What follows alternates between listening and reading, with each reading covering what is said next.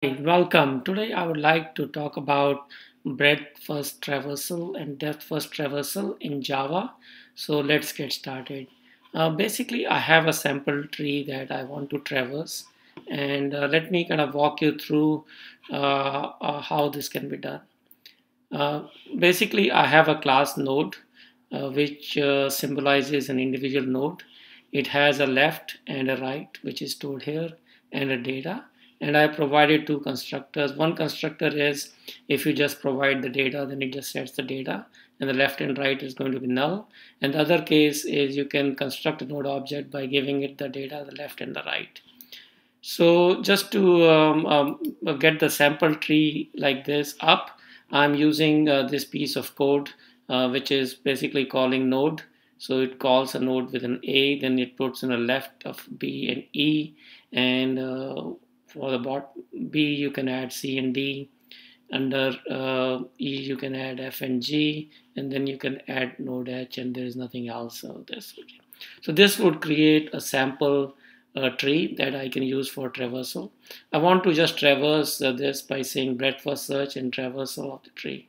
So let's just take a quick look of this algorithm and see what it does. It's pretty straightforward. For a breadth first traversal, the way you travel is you go to the first level, then you go to the B, E, then you go C, D, F, G, and then to the last level. So it goes level by level. So that to traverse that, we use the queue from Java. So we declare a queue, and the concrete type in this case we are going to use is linked list. It could be any one of the concrete types that implement the queue interface. So first thing we do is basically take the node and add it to the queue. And then we do a while loop saying while queue is not empty.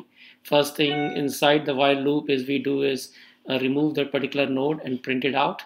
And if the left node is not null, we put it onto the queue.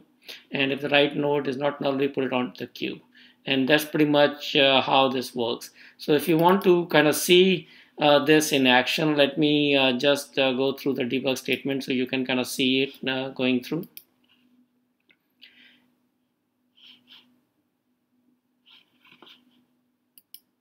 If you see first time around, it's going to print A, then it's going to put B and E on the queue, and then it's going to dequeue this element B, so it's going to print B. And then when it goes through this, it has already queued E, so it's going to take that out and print E. And then you can see it goes to C, D, F, G, and H. And that's how pretty much the breadth first traversal works, and that's an example of it. Let me show you another quick traversal that you would find, and it's called the depth first traversal. And I'm going to uncomment that out right now. And that's actually more simple.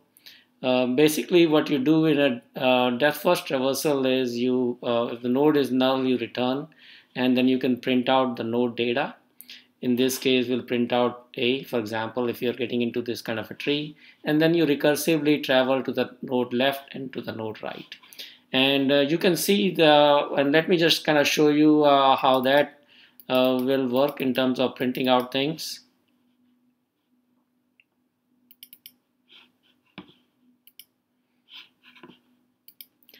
And I have it just basically started it. So first thing it prints is A, obviously, and then it's going to recursively go on B and E. Then it's going to go recursively B, and then it will go into C.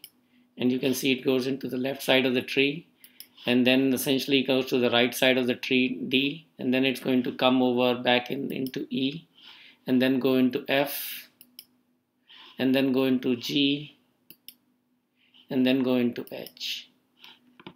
So that's pretty much how the breadth first and depth first traversal of a binary tree can be done in Java. Thank you for watching this short screencast. If you want to watch this and other videos, you can basically search for Java, and I will add that video under there. Okay. Thank you for watching this short screencast, and you have a great day.